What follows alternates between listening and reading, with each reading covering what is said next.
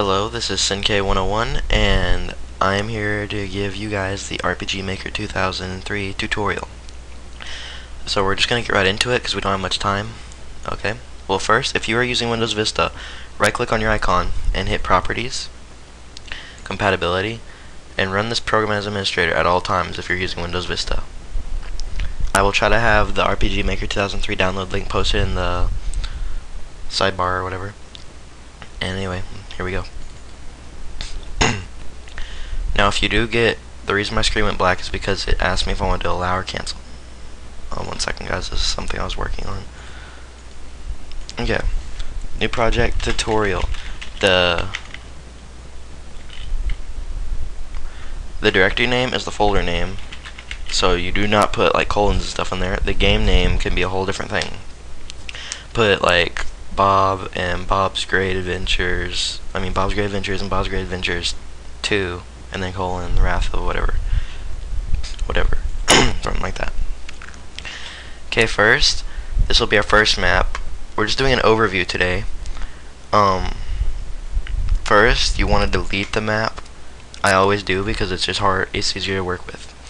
Now anyway, if you don't know how to use these tools, we'll get to them in time. Today we're just going to get into the database. Like, I'm going to basically show you the whole game right here. Open your database, that button right there. And here's your heroes chart.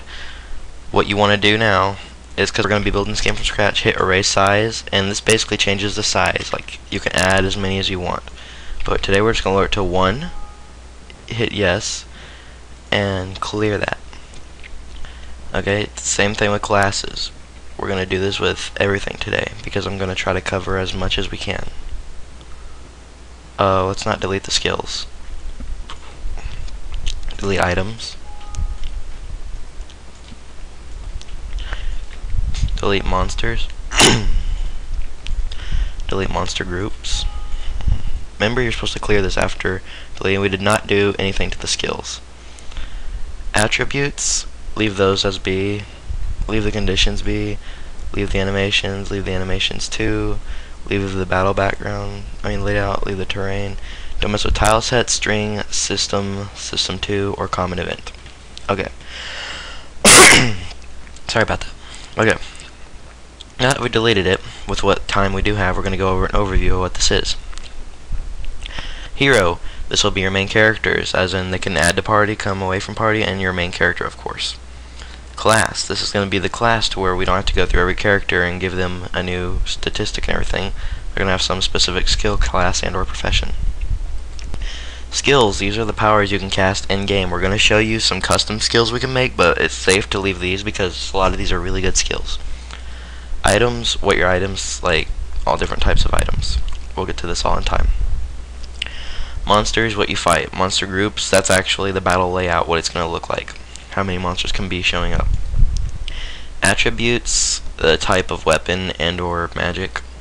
Condition, if you're dead, stunned, incapacitated, whatever. Animations, you cannot delete these. If you delete these, then your skills will work correctly. These are all behind the skills. Animations, battle animations that your character will use in battle for like all types. Battle layout is where your character would be placed, etc, whatever. And terrain, this would be the type of, I've never really used this, but this basically identifies what the battle will look like also for each terrain. We're not going to really mess with that because it's all perfect. Sorry.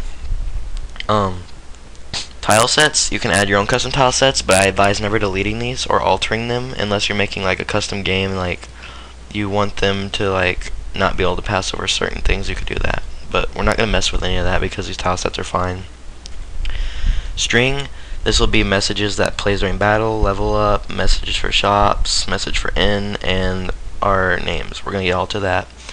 System, your ship types, your basic, that's like your whole game right there.